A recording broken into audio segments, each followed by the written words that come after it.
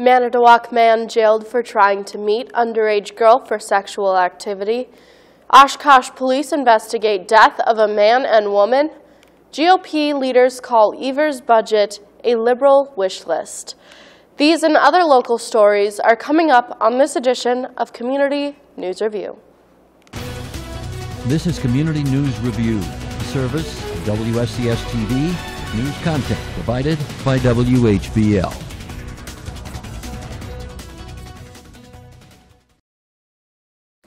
I'm Maddie Pfister, and this is Community News Review for Monday, March 4th, 2019. A Manitowoc man is facing charges for using a computer to facilitate a child sex crime. According to the Manitowoc County Sheriff's Department, a Manitowoc Police Department school resource officer was informed by a juvenile student in mid-February that she received inappropriate messages on social media from 29-year-old Eric Fisher, her previous cheer dance coach. He is employed by Galaxy All-Star Cheerleading in Manitowoc. On Wednesday, the Manitowoc County Sheriff's Office began communicating with Fisher on a social media site. They say Fisher agreed to meet with who he thought was a 15-year-old girl for sexual activity near Lincoln High School. When Fisher arrived, he was taken into custody for soliciting a minor representation from a minor, attempt to expose a child to harmful material, and use of a computer to facilitate a child sex crime. Fisher is being held at the Manitowoc County Jail on $50,000 cash bail, and his initial court appearance is scheduled for Monday afternoon. The investigation is continuing, and authorities are attempting to determine if there are any additional victims. The Oshkosh Police Department are investigating the weekend death of a man and a woman.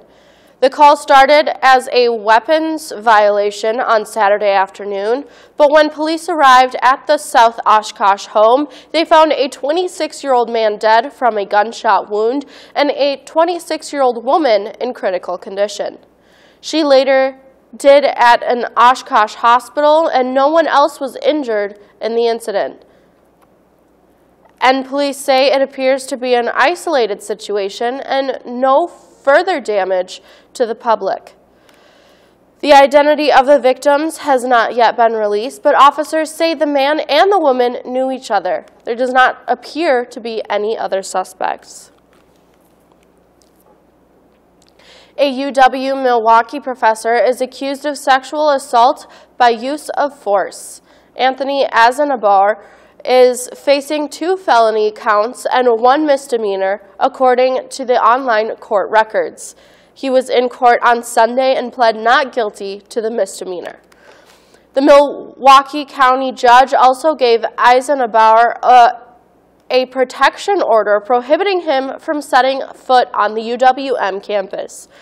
It is unclear who brought the charges against him forward. UWM officials released the following statement Sunday afternoon. The charges against the professor are very serious. UWM police have been working closely with the district attorney's office on the criminal investigation. The university administration is evaluating his continued employment, and Professor Azanabar is currently not assigned to teach any classes and does not have contact with any students. UWM is committed to maintaining a safe environment for all of our students, and we always encourage students who believe they have been victimized to come forward and speak to the police. Their courage allows us to take action. The professor is due back in court on March 13th. Republican legislative leaders criticized Governor Tony Evers' budget as a liberal wish list, with no chances of passing as proposed. This really is not the budget for our people, said State Senator Alberta Darling, co-chair of the Joint Finance Committee. We're on the right track, and this budget takes us off of that track, and I am very, very, very disappointed.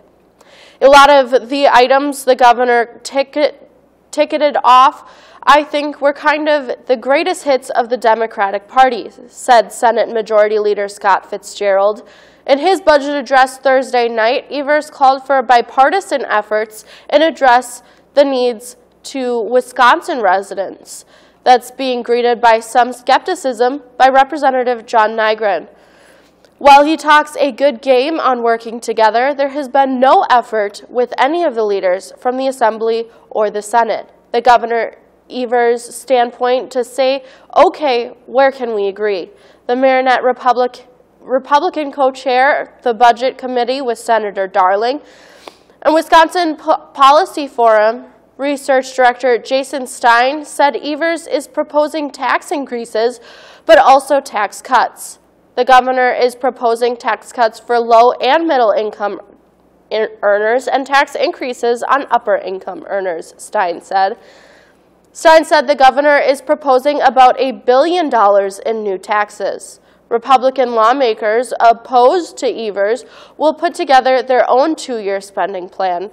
He could use his line item veto on that, or there is always a possibility, if a small possibility, that he could veto what they come up with. Stein said, adding that would put the state in uncharted territory. Wisconsin farmers are seeing damages from the extreme winter, and state officials are reminding them to keep in contact with their local agricultural office. State Agricultural Secretary Brad Pfaff says the state and federal agencies are ready to step in to help farmers, but they have to report the damage.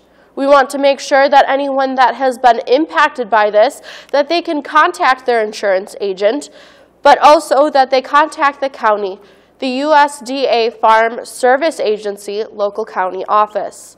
Pfaff says his office will coordinate with multiple agencies that will help farmers recover. We are always communicating with our partners at the Wisconsin Emergency Management, and we're partnering with the USDA Farm Service Agency. Pfaff says there is a federal program for livestock losses, programs like the Emergency Livestock Assistance Program, as well as the Livestock Indemnity Program could be of assistance. A number of farms have seen the barn roofs collapse under the weight of snow and ice, and some have had outbuilding damage by high winds. And finally, do not be surprised if you see a big billboard listing beer ingredients. Bud Light is using billboards in and around Milwaukee to poke at the Miller Lite for using corn syrup as an ingredient in its light beer. It is a continuation of Bud Light's Super Bowl ad that did the same thing, and so far there are 5 billboards with the message, all of them along the I-94 or near Mitchell Airport. There's also been some pushback against the campaign, and the Wisconsin Corn Growers Association has thanked Miller for supporting local corn growers. And that is our report for today. Join me again on Wednesday for more local news and information on Community News Review.